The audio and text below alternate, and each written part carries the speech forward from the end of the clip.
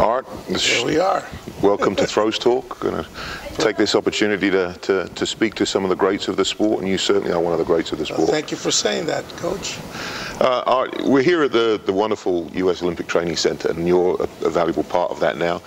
You've been here the last couple of years consulting and stuff. Tell us about what the training center is and what it's meant to be for USA track and field, but also USA throwing specifically. Well, it was originally set up for the warm weather sports because we already had Colorado Springs and Lake Placid, and it's done its job admirably here because the weather's so perfect. 186 acres were developed, and USOC has invested quite a bit of money in this facility, and USA Track and Field is running the athletics portion of the training, but with the financial support of USOC.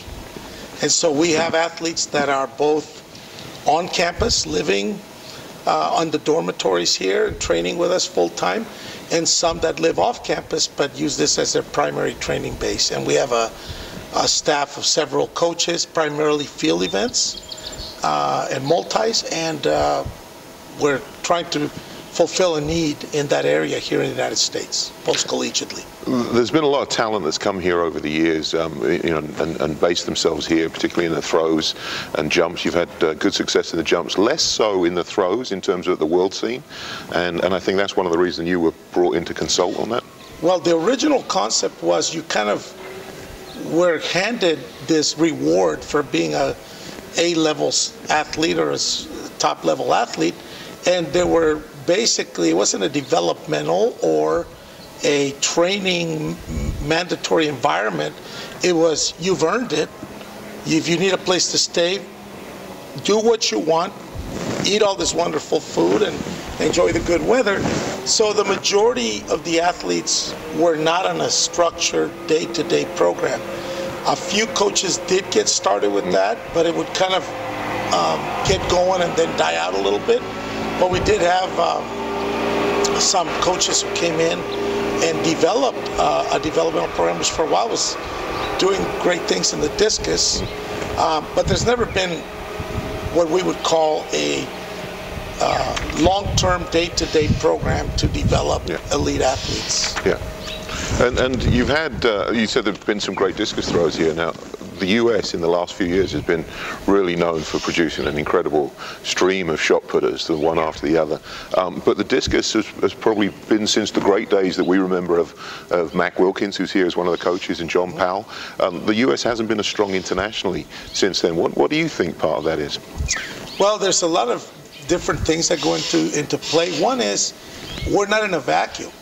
When you get opponents that are older, well coached, and that were part of a strong system of talent identification, it's going to be tougher to beat those guys than it would have been, let's say, back in the day, Adolfo Consolini, who was a very tough performer, Ludwig Danek. These guys, it's more structured now how we're getting to champions, because every federation has very few areas where they can medal. So they try and pursue high-level development in those areas. So you're having the German and Polish teams, Belarusians, developing a school of throwers that is very, very tough to combat if you yourself don't have a school of throwers. And I would say we really haven't had a school of throwers. The other thing is the shot put is a younger guy's game. So the college kids graduate college nearly at international levels. In fact, a lot of foreign coaches and athletes read the results from the NCAA and go, we could be in trouble soon. You don't see that from the discus because it's an older man's game. And you may get a lucky early throw by a younger thrower, but the finesse required to do reproducible results inside a stadium, we are drifting further and further away from that level athlete if we don't bridge them with a place like this training center. Bridge them and put them in a structured environment for 4 or 5 years until they're mid to late 20s, where they can start visualizing 68-meter throws in the stadium at any given time. And you yourself, you're here, you've got a great tradition working in the coach, long-time coach at UCLA. You've got a little group of athletes here that are doing pretty well. One in particular, Joe Kovacs, who's now your third 22-meter thrower, if I'm right. Yes. John Brenner and John Cadena being the others, and now Joe Kovacs. Tell us a little bit about those three guys particularly, and what made them special, and what you see about Joe in the future. You see some of the same qualities with people that I think what's interesting is those three are very gifted, but I've had athletes that have come across my path with what appear to be similar gifts. It's the ability to synthesize so many parts of their being. Like some people are just weight room oriented. Others are very easily swayed by outside activities that have nothing to do with the sport. And so you just go, well, that was a very gifted athlete, but it wasn't meant to be. And when you see someone who knows how to be boring, I think Brenner is the first one that said, a great athlete needs to learn how to be a little boring. Just stick to the tasks, do what needs to be done. And Joe's one of those. He just walked in the first day and said, I don't care if I ever see a video of myself, just tell me what I need to do. I want to feel it, I want to learn it. And I knew right there I had a very special athlete. I also knew that he was very inconsistent, and what would be, even by American standards, a very wild thrower. So I said, here's a great example of an athlete that I'm going to pick up and see. I was able to get 18-year-olds to become very, very consistent and very conscious of the details of the throw. What about a guy that's thrown fairly well already, but's really wild? Will he settle down and be able to be disciplined and put aside these marks that he's already achieved until he makes the transition? So 3 years ago was a real tough year for him emotionally, because he was throwing less than he did as a collegiate. And then last year he started seeing the results, culminating with the 22-meter throw to win USA's, which I thought the win was more important than 22 meters. Because I'm a big believer in medals and performance when it counts, and not just, you know, little tiny all-comers meet and there's a world-leading mark. So they're always, everything we do is based on being ready for the big competitions where everybody has their motivation to do well. So that was really important. And the other important thing for me last year was that Joe would learn to go from an indoor season, which he got a lifetime best, all the way to a 21-meter throw at the end of the season at Diamond League final. And he did that. And so I realized that the stepping stones were being taken care of at that point. And so far, everything's going well. We skipped indoor because we did have some ambitious plans for this year. What are you thinking? What are you changing for this year with Joe? The big change was I needed a little more time on the fine-tuning of the mechanics, and I knew that an indoor season would interfere with that.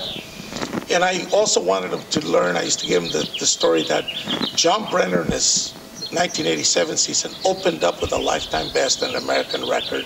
I mentioned the big throw that Timmerman had.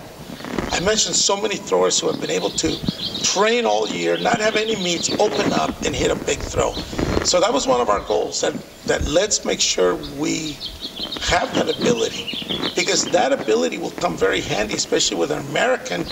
If I don't want him traveling all over the world and I want him settled in here, and you say, well, he hasn't thrown in 5 weeks, what will he do at the Olympics or the Worlds?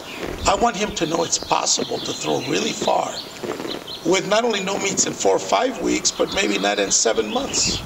And that was the intent of getting that season going. And he did open up this year with a tremendous throw. With a 22.35, and I also don't expect him to just keep building off that, because we are back in training again.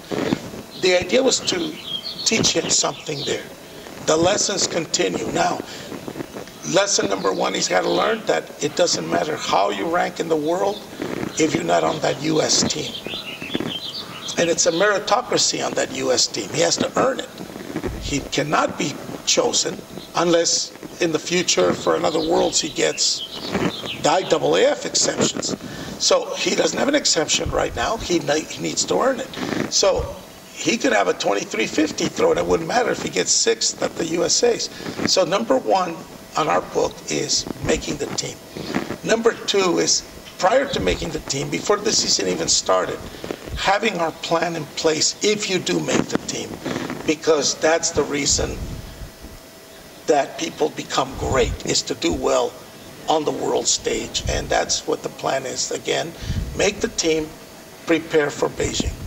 And I also talking to him after that meet, and it was a great throw, but he was also very much motivated by the fact that it was at UCLA, your old stomping ground, and he didn't want to embarrass you. Yes, he wanted to do well at my old school, 30 years there. Wonderful experience. You visited me multiple times, and you know what a special place. And we not only saw the great kids that were developing there, but so many visitors that would come by as youngsters who became world class. So it really is an exciting thing. And having one of my ex-throwers there as a coach, and John Frazier, all these things are magical for me. But the most important thing was, let's get to business. You're ready, you're capable. We had seen training throws already that indicated that he could throw this type of distance, anywhere between 2180 and probably 2250. So that's where we keep working. And one of the things that I think makes him so unique is he's the strongest physical specimen I've dealt with who still has throwing movements. Much stronger than a John Godin or a John Brenner at that stage. And with lots of upside for the strength. So the strength is being developed in a very cautious and patient manner, because he should be, if we're smart, a long-term thrower for this country. Just like Hoffa and Godina have been and were. And I think that's one of the keys we should be shooting for in the U.S. Identify the talent and keep it for a long time. There was a lot of discussion when we were up at UCLA that the 22:35 was an area record in that little corner of the track that's now the throwing circle, yes, but not the stadium record. Not the stadium record. Stadium record's the world record, but that was set in the middle of the field, which is long gone, that ring. And so it's an area record of about 50 square meters or something. So I told him, that's all you own. You own that small area. But there's been some great throwers that have been through there. Great throws, and also just being a Rayford Johnson, Jackie Joyner Kersey meet, that was exciting too. That old friends of mine, and so it was exciting. They went up and met Rayford. Rayford gave him a rundown of the 60 Olympic final. Okay. Those type of things are exciting. I like to cross-pollinate the athletes with other areas, other disciplines, other eras. That's very important. I am a definite student of the event. Yeah. And that's why I enjoy talking to you, because you bring in so many exciting new ideas. And because of my studies also, so I relate them to old ideas too. And so that's exciting for me. You also have a great group atmosphere. You had in UCLA, there was a great tradition of the team, usually around one superstar, around Godina or around a Brenner, and the others played their supporting role and all worked hard. And I remember going to meets with them as well. And you kind of have that now here again with Joe and the group of athletes you're working with here. The difference here is that there's several athletes that have the potential to out-medal Joe potentially. So I'm not necessarily downplaying that. It just happens where he's broken through sooner. But the group of athletes we have, and we hope to keep adding, would give us a great opportunity in the throws in the future. It's ridiculous to think that I can pull it off myself. So I'm hoping it's with the help of Mac Wilkins, with the help of the staff here, the weight room staff, and possibly some other centers of excellence. I know for a fact I have several athletes, one of them being, of course, Tom Babbitt, who's one of the greatest throw coaches in the world, and has had Reese Hoffa and Adam Nelson and Bro Greer and so many others. We want to, I think, establish the concept of centers of excellence and realize that it is a labor of love. I don't care how much the shoe companies come up with. It's not enough to put your life on hold unless you love what you're doing. So we're trying to emphasize to the athletes what a great journey this is. And I noticed in your case, you extended it out as a coach and as a person that evaluates the whole world scene in terms of techniques and momentum and so on, you realize that passion is what drives this whole thing. But you have to have minimum standards of support. And I'm after at least that. If you don't have that, then you just forget about it. It's not going to work. So you have to have a minimum standard, which I think we definitely have that, and then a little more here. And when we talk about yourself, and there's an incredible legacy that you're leaving, not least because the athletes with the Brenners, the Godina, and now Joe, 322-meter throwers, and many, many others beside. But I think also people are maybe not aware of the coaching legacy that you're leaving. That's my primary goal.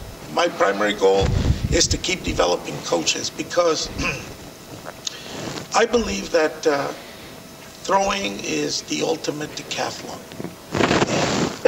And we as throw coaches are excuse me, I gotta get a little drink here in just a second. We as throw coaches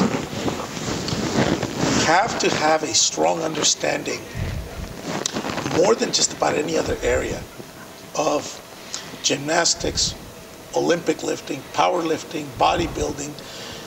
It reminds me back to the old days of physical culture rather than any one area. And the running program, the hurdle mobility, I use experts to help me with that, but I need to get involved myself and put together, synthesize these programs for them. And I feel that the future of the sport is very much dependent on people having this very high level awareness of these different disciplines, so that throwing can get its fair due. And if you want people to last healthy into their mid to late 30s, and they're genetically very gifted, elastic, and explosive, any errors in those training methodologies can cost you early retirements. So I've been trying to, I'm known kind of as an old school guy and stuff, but at the same time, I look very carefully at what people are doing. And I'm amazed at what I see Dr. Bondarchuk when he visits, the Polish team when they visit, the German teams when they visit. I'm looking, you know, what they do all have in common is educated people making educated choices. And that's what we really want to keep pushing. And to me, it's a form of creating high-level education that athletes don't have to be getting on an airplane and having to go to another country to get help. Hopefully there'll be several people geographically here in the States.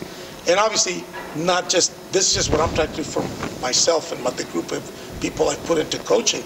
But we have many different schools of thought that are very successful, right, who are doing great things. I know Bondarchuk has some wonderful coaches now that are developed through his program in the U.S., Greg Watson.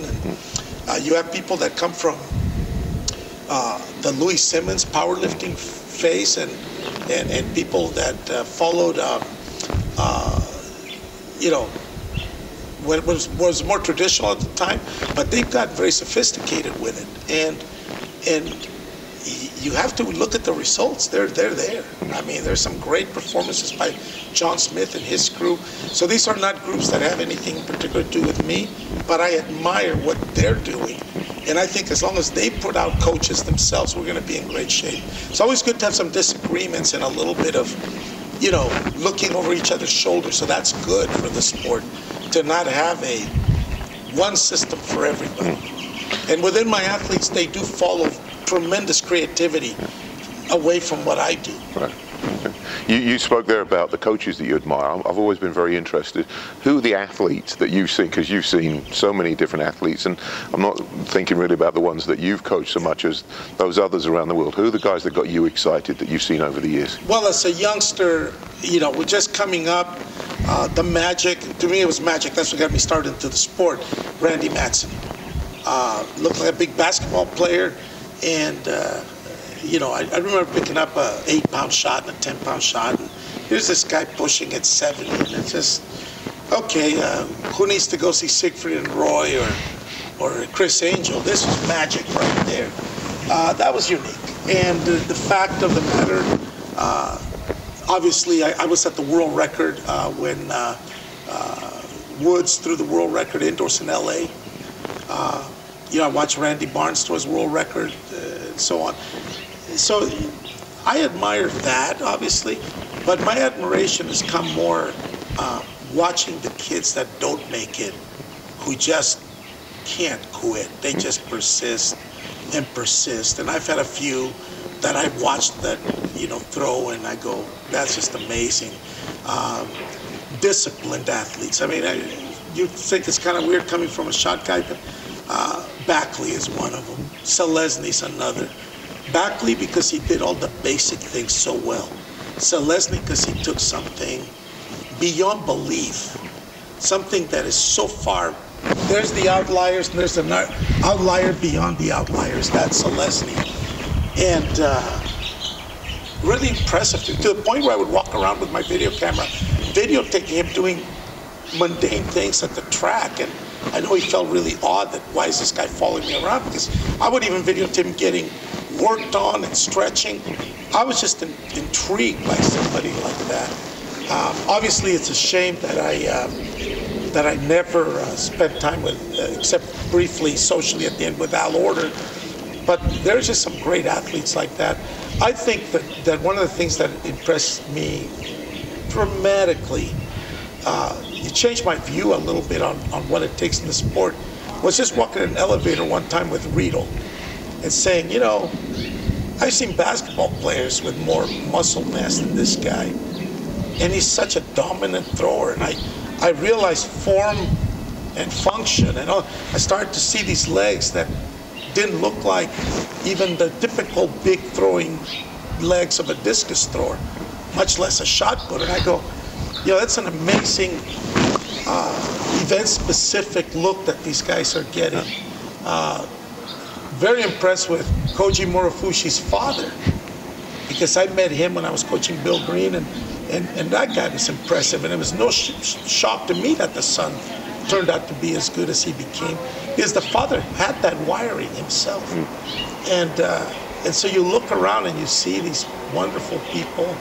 You just get really excited about meeting them. Right. Well, Art, thank you for sparing some time for us. And I hope we'll get a chance to catch up with you later in the season.